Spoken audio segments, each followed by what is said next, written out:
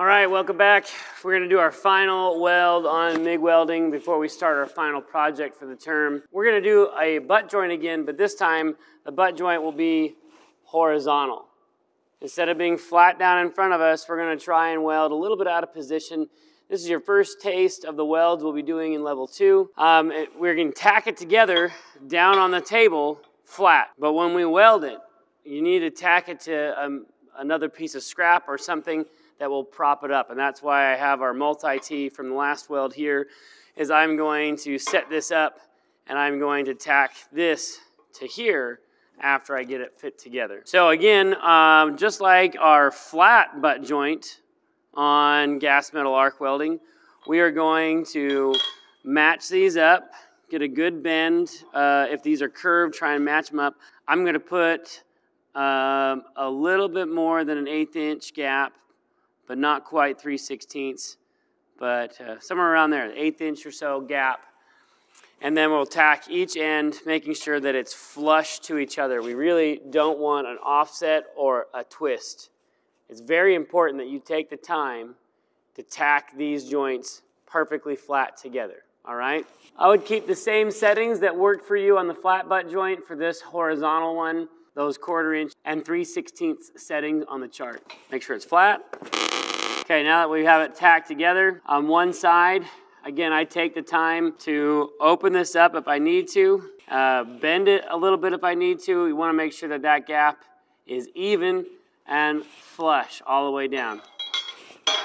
We're going to tack the other side. Cover. In each booth, there's a positioner that you can swing around and tack this to so it's more right in front of you. I recommend that because it's going to be a little bit easier than trying to get down low. I'm actually probably going to scoot my stool back and I'll kneel down in this position to get a good vantage point. Again, you want to make sure that you, as the welder, can see the puddle and are comfortable with what you're doing. The ABCs of welding have always been, always be comfortable. In industry, though, that may not be very feasible. But while we are practicing and learning it, you try and get comfortable. So I'm going to tack this butt joint right here on the edge of our multi-T. As I lean down here, I'm going to get, again, comfortable as possible. And my gun angle, I'll try and show this to you. I still want to push, and I want to be slightly favoring up on the top piece. Gravity, again, is going to come down and pull that puddle to the bottom piece. So my method of doing this weld, I am typically just above this bottom edge right here. So I'm going to push this out. I envision my wire barely going past this bottom edge and shooting towards the back top edge. And that's kind of the gun angle that I want to have as I am also pushing it slightly. All right? So I'll start on my tack. My wire stick out is really long right now just to show you where it's pointing to, but I'm slightly up, slightly pointing towards that back top edge, and I will push it all the way down. And I want to stay again in front of the puddle, making sure that I can have a good lead on it. Even still, this is a bit low for me. I would put it on that positioner in your booth. There we go.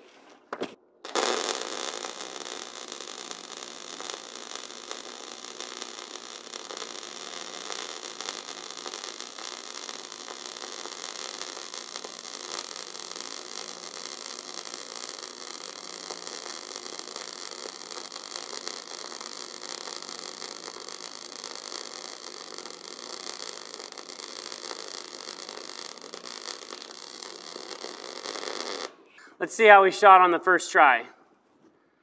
All right.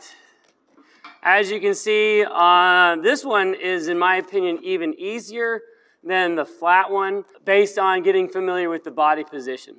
The back side almost always will weld itself if you have your right gap and decent settings.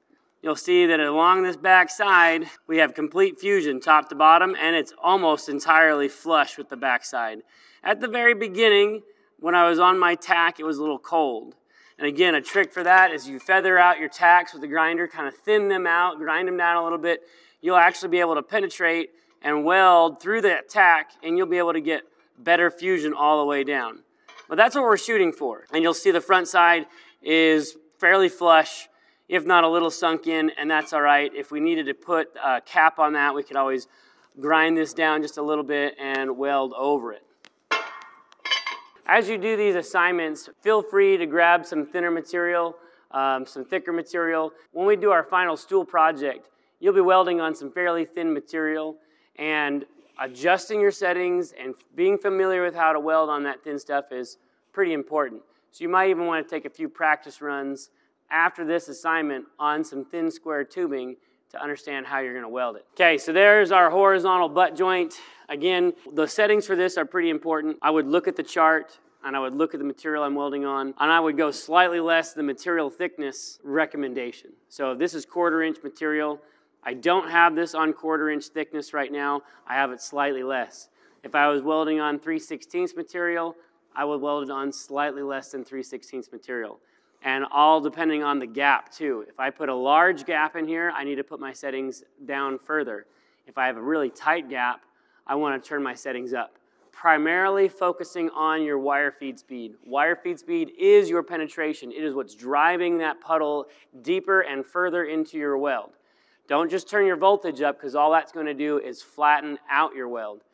Really take, and maybe between each attempt, try and increase 5 or 10 inches per minute if you're not getting full penetration on that previous weld. And that will help you drive that puddle in there. And again, lead that puddle, be at the front end of it, do your best. And this one, I really like this weld. I think it's one of the funnest ones for me personally, just because I like the way it turns out when everything's set up just right. All right, good luck.